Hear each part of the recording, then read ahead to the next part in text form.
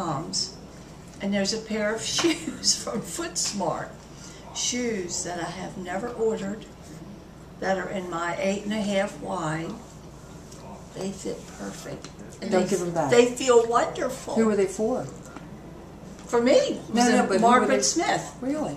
And Courtesy somebody of who? hit the wrong key or something happened in that computer. I'm not taking shoes that I haven't paid for, but it just so happens. Call and tell them that they fit you. I did tell them about it. Undertaking. They said, the girl we answered phone, she said, please call back Monday. We're redoing our automated system, some kind of system. She couldn't handle it.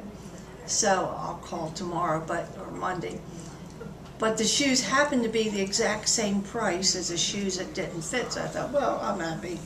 I will keep them if it's the same price, and I'll tell them, and they can keep the shoes that are not the same size.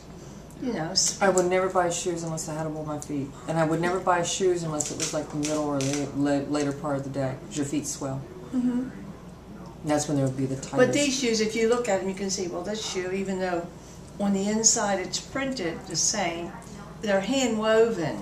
So somebody would have a looser pull on the leather. That's all.